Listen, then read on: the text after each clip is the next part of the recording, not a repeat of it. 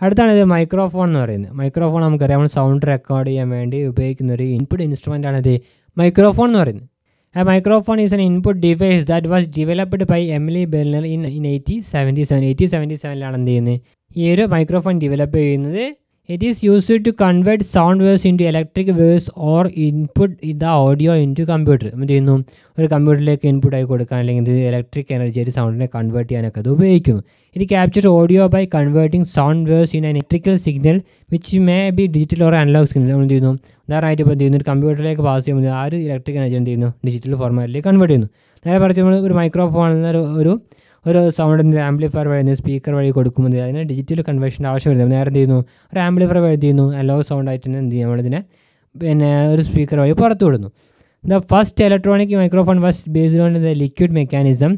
അതെന്ത് ചെയ്യുന്നു, ഒരു ലിക്വിഡ് മെക്കാനിസത്തിൽ വർക്ക് ചെയ്തിരുന്നത്. അതുപോലെ എന്ത് ചെയ്യില്ല, എല്ലാം ഉപയോഗിച്ചത് ഒരു ലോങ് ആയിട്ടുള്ള ഒരു സ്പീച്ചിനൊന്നും അത് ഉപയോഗിക്കാൻ പറ്റിയിരുന്നില്ല. Every sound not created purely electrically must be ട്രാൻസ്ഡ്യൂസ്ഡ് through A microphone in order to be recorded. ഒന്നെങ്കിൽ ഈ പ്രീ റെക്കോർഡായ സാധനം എന്ത് ചെയ്യാൻ നമുക്ക് കോപ്പി ചെയ്യാൻ കഴിയും. അതെന്ത് ചെയ്യുക, ഒരു മൈക്രോഫോൺ വെച്ചിട്ടാണ് റെക്കോർഡ് ചെയ്തിട്ടുണ്ട്. അല്ലെങ്കിൽ ഒരു മ്യൂസിക്കൽ ഇൻസ്ട്രുമെൻ്റ് ആണെങ്കിൽ ഒരു മിഡി ട്രാക്ക് ഉപയോഗിച്ചിട്ട് നമുക്ക് എന്ത് ചെയ്യാൻ റെക്കോർഡ് ചെയ്യാൻ കഴിയും. അല്ലാത്ത എല്ലാ സൗണ്ട്സും നമുക്ക് ഒരു മൈക്രോഫോൺ ത്രൂ നമുക്ക് റെക്കോർഡ് ചെയ്യാൻ കഴിയുള്ളൂ. മാത്രമല്ല അതിൻ്റെ ബേസിക്സ് വരുന്നത്. മൈക്രോഫോൺ ഡെവലപ്പ് ചെയ്യുന്ന 1870 എമിലി ബെർലിനാണ്. ആദ്യത്തെ മൈക്രോഫോൺ ലിക്വിഡ് മെക്കാനിസം വർക്ക് ചെയ്തിരുന്നത്. അപ്പോൾ ഒരു ഡിജിറ്റൽ അനലോഗ് ആയിട്ടുള്ള ഇലക്ട്രിക് എനർജി അതിനെ പിന്നെ സൗണ്ട് വേവ്സിനെ മാറ്റുന്നുണ്ടത്. അപ്പോൾ ഓരോ പർപ്പസിന് ഒരു കമ്പ്യൂട്ടറിലേക്കാണ് ഡിജിറ്റൽ ഫോർമാറ്റിലേക്കും അല്ലെങ്കിൽ ഒരു സ്പീക്കർ വഴി ഒരു ആംപ്ലിഫയർ ഔട്ട് അനലോഗ് ഇതിലാണ് കൺവേർട്ട് ചെയ്യുന്നത്.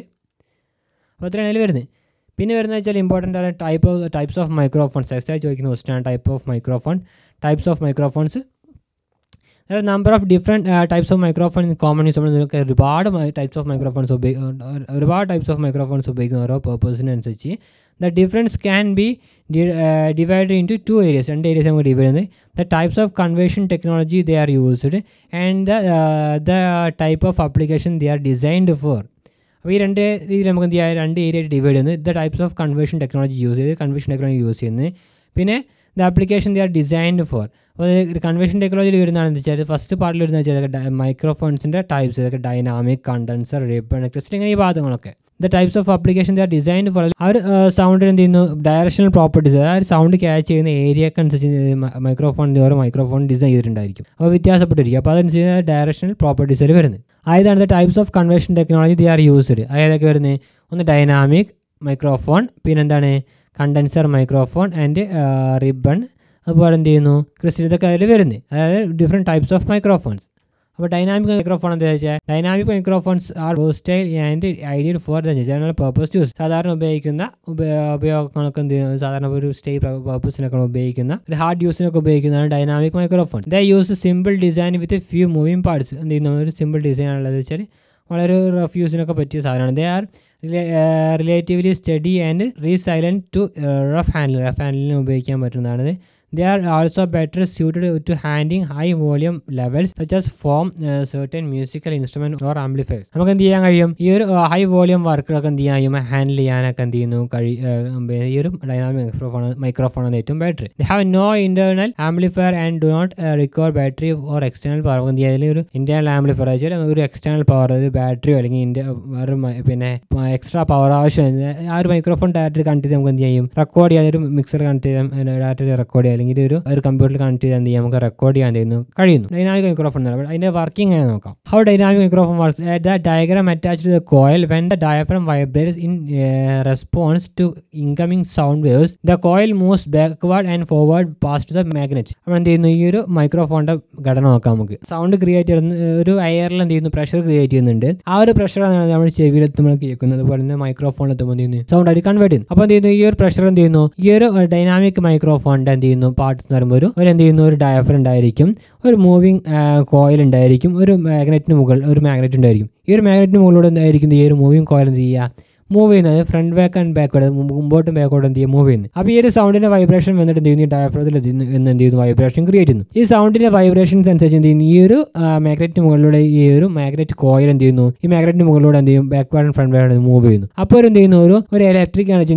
ക്രിയേറ്റ് ചെയ്യുന്നത്. ഇതാണ് എന്ത് ചെയ്യുന്ന ഒരു സൗണ്ടിനെ ക്രിയേറ്റ് ചെയ്യുന്നത്. This creates A current in the coil which is channelled from the microphone along wires. നമ്മൾ എന്ത് ചെയ്യും, മൈക്രോഫോണിലെ കൂടെയുള്ള ആ വയറുള്ള എന്ത് ചെയ്യുന്നു, ആ വയറിലൂടെ എന്ത് ചെയ്യുന്നു, ഈ ഒരു ഇലക്ട്രിക് എനർജി എന്ത് ചെയ്യുന്നു, പാസ് ചെയ്യുന്നു. When a magnet is moved near a coil wire, an electrical current is generated in the wire. മാഗ്നറ്റിന്റെ മുകളിലൂടെ എന്ത് ചെയ്യും, മൂവ് ചെയ്യുന്നതനുസരിച്ച് എന്ത് ചെയ്യുന്ന ഒരു ഇലക്ട്രിക് എനർജി ക്രിയേറ്റ് ചെയ്യപ്പെടുന്നു. Using this electronic principal the dynamic microphone use wire coil and magnet to create the ഔഡിയോ signal. അപ്പോൾ എന്ത് ചെയ്യുന്നു, ഈ ഒരു മാഗ്നറ്റും ഈ ഒരു വയർ കോയിൽ ഉപയോഗിച്ചിട്ടാണ് ഈ മൈക്രോഫോൺ എന്ത് വർക്ക് ചെയ്യുന്നത്. അപ്പോൾ എങ്ങനെ വെച്ചാൽ ഒരു സൗണ്ടിൽ എന്ത് ചെയ്യുന്നു, വൈബ്രേഷൻസ് എന്ത് ചെയ്യുന്നു, ഈ ഒരു ഡൈനാമിക് മൈക്രോഫോൺസിന് എന്ത് ചെയ്യുന്നു, ഡയഫ്രത്തിൽ ഒന്ന് അടിക്കുന്നു. അപ്പോൾ ഈ ഒരു ഡയഫ്രം എന്ത് ചെയ്യുന്നു, വൈബ്രേറ്റ് ചെയ്യുന്നു. അപ്പോൾ വൈബ്രേഷൻ, ആ ഡയഫ്രത്തിൻ്റെ വൈബ്രേഷൻസ് എന്ത് ചെയ്യുന്നു, ഈ ഡയഫ്രത്തിൻ്റെ അടുത്ത് എന്ത് ചെയ്യുന്നു, അറ്റാച്ച് ചെയ്തിട്ടുള്ള ഈ ഒരു മാഗ്നറ്റ് കോയിലിന് മുകളിലുള്ള ഈ ഒരു എന്ത് ചെയ്യുന്നു, ഈ ഒരു മാഗ്നറ്റ് മുകളിലുള്ള ഒരു കോയിൽ എന്ത് ചെയ്യുന്നു, ചെമ്പ് കമ്പി എന്ത് ചെയ്യുന്നു, ഒരു ബാക്കോട്ട് മുമ്പോട്ട് എന്ത് ചെയ്യുന്നു, മൂവ് ചെയ്യുന്നു. അപ്പോൾ ഈ മാഗ്നറ്റ് മുകളിൽ മൂവ് ചെയ്യുമ്പോൾ ക്രിയേറ്റ് ചെയ്യപ്പെടുന്ന ഒരു ഇലക്ട്രിക് എനർജിയാണ് എന്ത് ചെയ്യുന്നത്, ഈ ഒരു മൈക്രോഫോൺ എന്ത് ചെയ്യുന്നത്, വർക്കിംഗ് ചെയ്യുന്നത്. ഞാനതൊരു ഈ ഒരു ഡൈനാമിക് മൈക്രോഫോണിൻ്റെ ഈ ഒരു വർക്കിംഗ് കണ്ടീഷൻ അല്ലെങ്കിൽ വർക്കിംഗ് സിസ്റ്റം എന്ന് പറയുന്നത്. അടുത്താണ് ഇത് condenser microphone. Condenser means the capacitor. നേരത്തെ പറഞ്ഞ ഡൈനാമിക് മൈക്രോഫോൺ എന്തൊരു എക്സ്റ്റേണൽ പവർ അല്ലെങ്കിൽ ബാറ്ററി പവറുടെ ആവശ്യമില്ല. അപ്പോൾ condenser microphone means capacitor, an electric component which store energy in the form of electrostatic field. Condenser ആകുമ്പോൾ ഒരു കപ്പാസിറ്റർ ആണ്. ഇലക്ട്രോസ്റ്റാറ്റിക് ഫീൽഡിൻ്റെ രൂപത്തിലെ ഊർജ്ജം ചെയ്യുന്നു സ്റ്റോർ ചെയ്യാൻ വേണ്ടി ഉപയോഗിക്കുന്ന ഇലക്ട്രോണിക് ഘടകമാണ് ഒരു കണ്ടൻസർ അല്ലെങ്കിൽ കപ്പാസിറ്റർ എന്ന് പറയുന്നത്. Condenser microphones require power from A battery or external source. ഒരു ബാറ്ററിയുടെ അല്ലെങ്കിൽ എക്സ്റ്റേണൽ സോഴ്സിൻ്റെ പവർ ആവശ്യമാണ് ഇത് വർക്ക് ചെയ്യുകയാണെങ്കിൽ. The resulting audio signal is stronger signal than the from dynamic microphone ആണെങ്കിൽ കുറച്ചും കൂടെ എന്ത് ചെയ്യുന്നു, ഒരു സ്ട്രോങ് ആയിട്ടുള്ള അല്ലെങ്കിൽ കുറച്ചും കൂടെ എഫിഷ്യൻ്റ് ആയിട്ടുള്ള ഒരു സിഗ്നൽ സ്ട്രെങ്ത് നമുക്ക് പ്രൊവൈഡ് ചെയ്യാൻ കഴിയുന്നു. Condenser also tend to be more sensitive and responsive than dynamics, making them well suited to capturing subtle nuance in a sound. അപ്പോൾ എന്ത് ചെയ്യുന്നു, ഡൈനാമിക് മൈക്രോഫോൺ അപേക്ഷിച്ച് എന്ത് ചെയ്യുന്നു, കുറച്ചും പാടെ എന്ത് ചെയ്യുന്നു, സ്ട്രോങ് ആയിട്ടുള്ള എന്ത് ചെയ്യുന്നു, റെക്കോർഡിങ്ങിനൊക്കെ നമുക്ക് എന്ത് ചെയ്യുക, കണ്ടൻസർ മൈക്രോഫോൺ ഉപയോഗിക്കാന്ന് വെച്ചാൽ കുറച്ചും പാടെ എന്ത് ചെയ്യുന്നു, കുറച്ചും പാടെ ബൂസ്റ്റപ്പുള്ള സൗണ്ട്സ് ഒക്കെ കുറച്ചും പാടെ സൗണ്ട് ഡെപ്ത് കൂടുതൽ റെക്കോർഡ് ചെയ്യാനൊക്കെ എന്ത് ചെയ്യുക, ഒരു കണ്ടൻസർ മൈക്രോഫോൺ അത് ഉപയോഗിക്കാൻ കഴിയുന്നു. They are not ideal for high volume work and as their sensitivity make them prone to distort. നേരത്തെ നമ്മൾ എന്ത് ചെയ്യുന്നു, ഒരു ഡൈനാമിക് മൈക്രോഫോൺ നമ്മൾ ഹൈ വോളിയം വർക്കിനൊക്കെ എന്ത് ചെയ്യുന്നു, വളരെ അഭികാമ്യമാണ്. പക്ഷേ നേരെ മറിച്ച് എന്ത് ചെയ്യും, കണ്ടൻസർ മൈക്രോഫോൺ ആകുന്നില്ല നമുക്ക് ആ രീതിയിൽ ഉപയോഗിക്കാൻ കഴിച്ചാൽ വളരെ റഫ് ഹാൻഡിലൊന്നും ഉപയോഗിക്കാൻ പറ്റുന്ന രീതിയിലുള്ള ഒരു മൈക്രോഫോൺ അല്ലാതെ കണ്ടൻസർ മൈക്രോഫോണിൻ്റെ ഘടന എന്ന് പറയുന്നത്. അങ്ങനെ ഒരു കണ്ടൻസർ മൈക്രോഫോൺ വർക്ക് ചെയ്ത് നോക്കാം. A capacitor has 2 plates with a voltage between them in an condenser mic.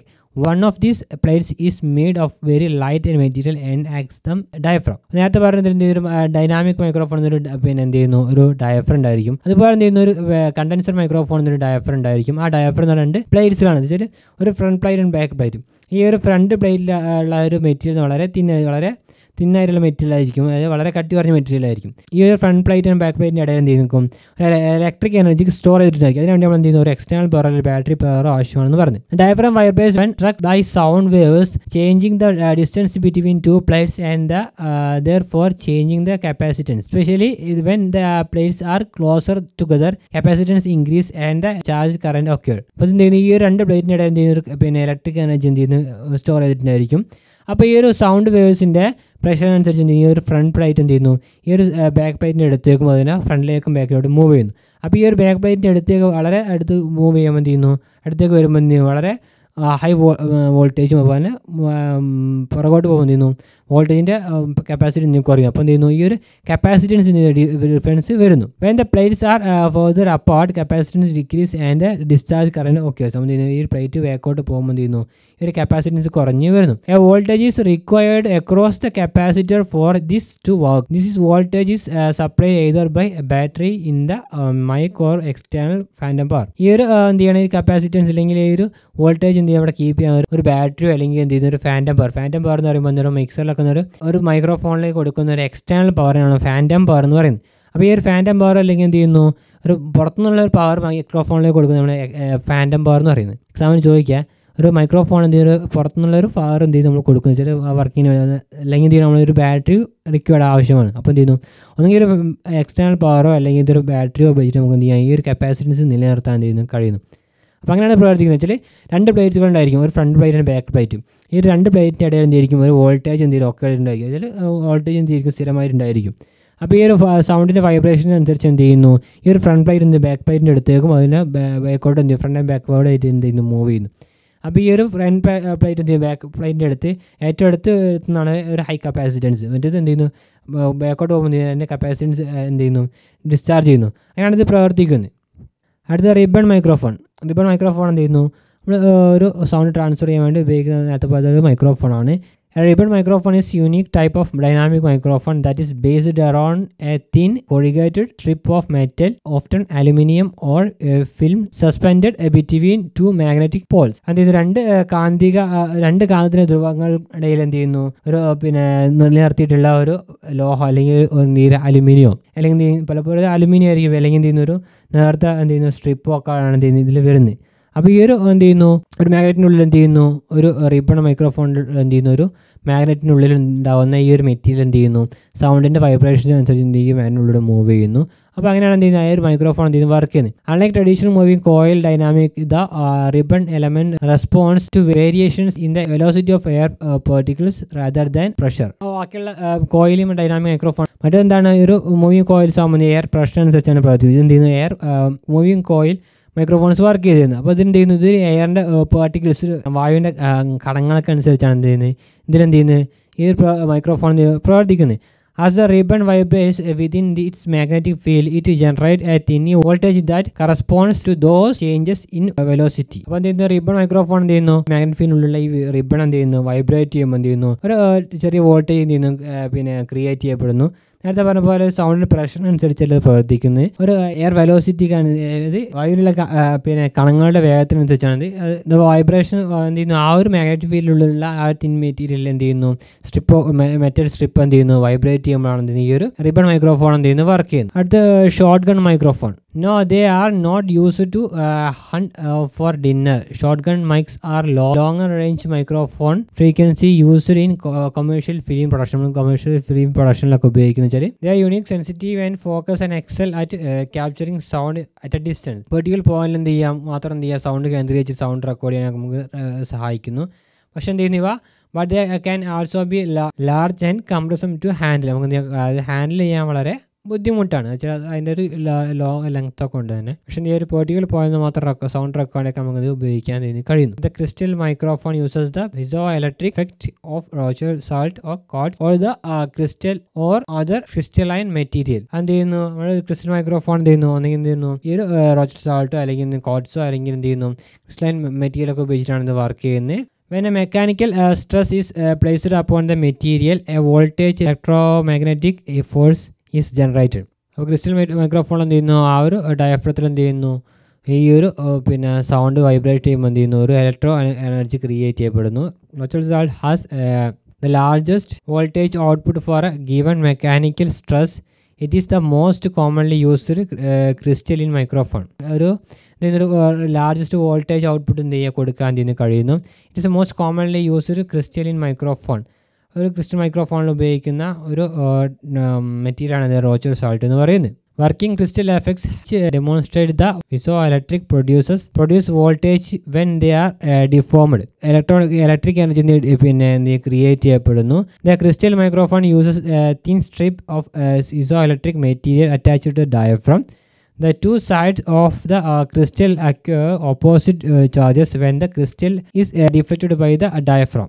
The crystal microphone uses a thin strip, ഒരു ചെറിയ കട്ടിയില്ലാത്തൊരു സ്ട്രിപ്പാണ് ഉപയോഗിക്കുന്നത് of Phizo electric material attached to diaphragm. എന്ത് ചെയ്യുന്നു, ആ ഒരു ഫിസോ ഇലക്ട്രിക് മെറ്റീരിയൽ എന്ത് ചെയ്യുന്നു, ഒരു ഡയഫ്രമായിട്ട് എന്ത് ചെയ്യുന്നു connect ചെയ്തിട്ടുണ്ടായിരിക്കും. The two sides of crystal acquire opposite charge when the crystal is deflected by the diaphragm. അപ്പോൾ എന്ത് ചെയ്യുന്നു, ഈ ഒരു ഡയഫ്രം എന്ത് ചെയ്യുന്നു വൈബ്രേറ്റ് ചെയ്യുമ്പോൾ എന്ത് ചെയ്യുന്നു, പിസോ ക്രിസ്റ്റൽ മെറ്റീരിയൽ എന്ത് ചെയ്യുന്നു ഓപ്പോസിറ്റ് ചാർജ് എന്ത് ചെയ്യുന്നു പ്രൊഡ്യൂസ് ചെയ്യുന്നു. The charges are proportional to the amount of deformation and disappear when the stress on the crystal disappears. അപ്പോൾ എന്ത് ചെയ്യുന്നു, ഒരു സൗണ്ടിൻ്റെ സ്ട്രെസ്സിനനുസരിച്ച് അല്ലെങ്കിൽ ഒരു പ്രഷറിനനുസരിച്ച് എന്ത് ചെയ്യുന്നു, ഈ ഒരു ക്രിയേറ്റ് ചെയ്യപ്പെടുന്ന ചാർജുകൾ എന്ത് ചെയ്യും വ്യത്യാസം വരുന്നു, അത് വർക്ക് ചെയ്യുന്നു. ഇതിനടുത്താണ് ക്ലോത്തിങ് ക്ലിപ്പ് അല്ലെങ്കിൽ ലാപ്പൽ മൈക്രോഫോൺ അല്ലെങ്കിൽ ലാവലിയർ മൈക്രോഫോൺ എന്നൊക്കെ പറയുന്നത്. സാധാരണ എന്ത് ചെയ്യുന്നു, പോക്കറ്റിൽ അല്ലെങ്കിൽ എന്ത് ചെയ്യുന്നു, ഒരു ഷർട്ടിലൊക്കെ എന്ത് ചെയ്യുന്നു നമ്മൾ ടൈ ചെയ്തിട്ട് ഉപയോഗിക്കാൻ വേണ്ടി പിൻ ചെയ്തിട്ട് ഉപയോഗിക്കുന്ന മൈക്രോഫോണാണ് ക്ലോത്തിങ് മൈക്രോഫോൺ എന്ന് പറയുന്നത്. ഇൻ്റർവ്യൂ അതുപോലെ തന്നെ ന്യൂസ് റീഡിങ് ഇതിലൊക്കെ നമ്മൾ ഉപയോഗിക്കുന്നു. അതുപോലെ സ്റ്റേജ് പ്രോഗ്രാംസിലൊക്കെ ഉപയോഗിക്കുന്നത്.